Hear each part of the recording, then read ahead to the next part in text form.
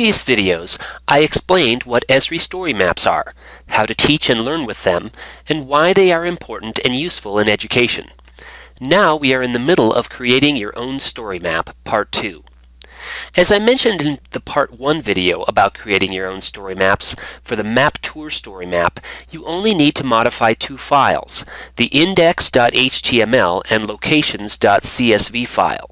For other templates, you need to modify these and other types of files, depending on the template. Before editing anything, I make a copy of the whole folder containing the subfolders and files. That way, if I make a mistake, I can always come back to a clean copy. Here's my clean copy.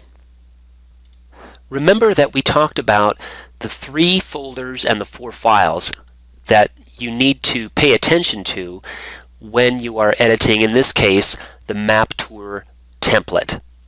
First, let's modify the index.html file. I'm going to go ahead and open it up with just WordPad.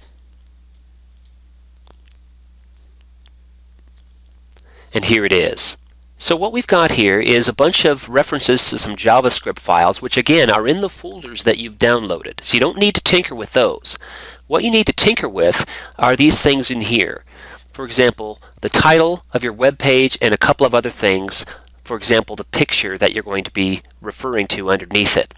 Now the template is a walk on the High Line. Remember, this is the High Line Trail in New York City, but you're going to modify that. In my case, I want to modify it to refer to each one of these landscapes or landforms. After I modify the index.html, notice that I've got my title as Map Tour, 10 Landscapes. Scrolling down, I left everything else alone.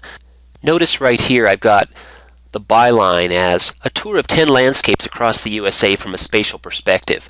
What forces created these landscapes and landforms in the past and continue to shape them today? Okay, 11 landscapes. They're too good to stop at 10. In other words, I didn't quite stop at 10. Excuse me, I really wanted 11. I also have the link underneath there to the picture. In this case, I've got it up on Picasa Web. You may store your photos anywhere as long as they're publicly accessible.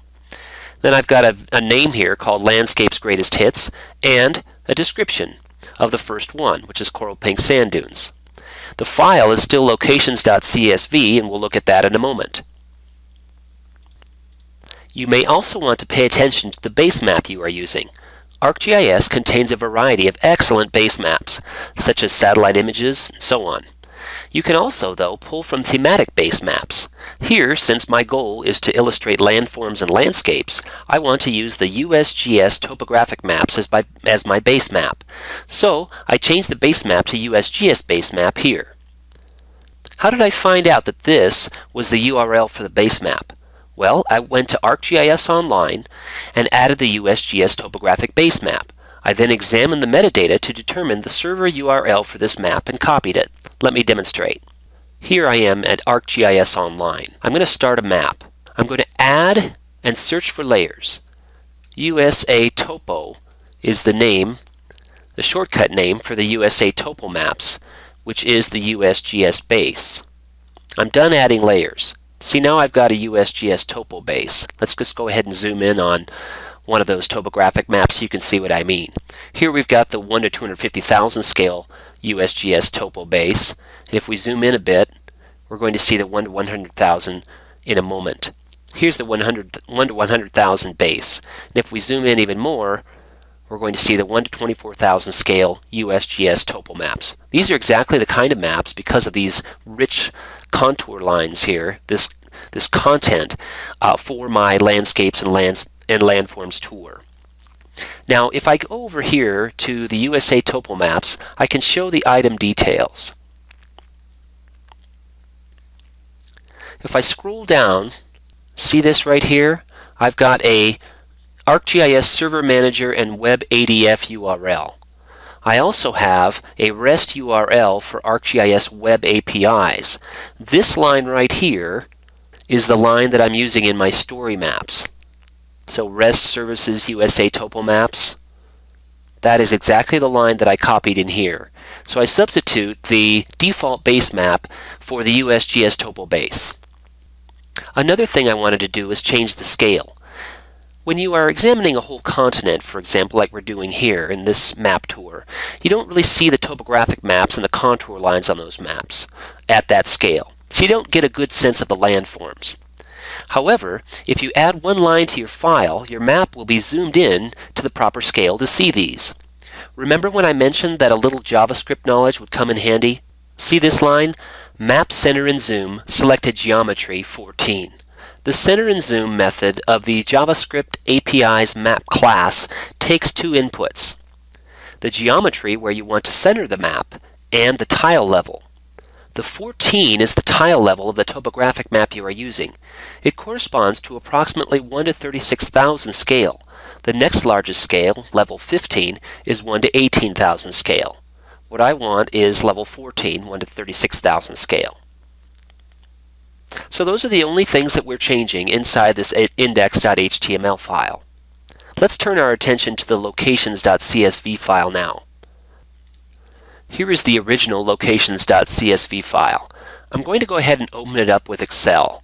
I could open it up in WordPad, and that's perfectly fine. It's just a little more difficult to keep track of your line breaks, and Excel formats them into columns or fields, and so Excel is a little bit cleaner of a method to use. Just make sure when you're in Excel to save it out as a CSV and not an Excel spreadsheet. Here's my locations.csv. Remember, the original template came from the Highline Trail in Manhattan in New York City. I've got a name field, I've got a description, an icon color, red or blue, a longitude, a latitude, a URL. This is the URL for the location of where your photograph is stored. In this case, remember the default looks like from Flickr. And then a thumbnail URL reference. Now remember, you can use these URLs to point to any location that the public can actually see your photo. So it could be Flickr, it could be Picasa Web, it could be other locations as long as they're publicly accessible. Here is my edited locations.csv file, here opened in Excel. I've got a number, I've got a name, and first one is Sand Dunes, Coral Pink Sand Dunes, Utah. A description, which is the text that appears next to the name. I also have an icon color. In my case, they're all going to be red dots on the map, or red little icons. I've got a longitude, so anything west longitude or south latitude has to be negative. So a longitude and a latitude field. A URL where the photograph is stored, and a URL where the thumbnail images are stored. So that's what I've got inside my locations.csv. Once you're done with all of your edits, upload the whole folder containing the files and subfolders to your web server. So in my case, I've got a folder called Map Tour 10 Landscapes. Inside there, I've got all the files that I need. So this whole folder, I'm going to move it to my web server. Or I can use my own computer if my computer doubles as a web server.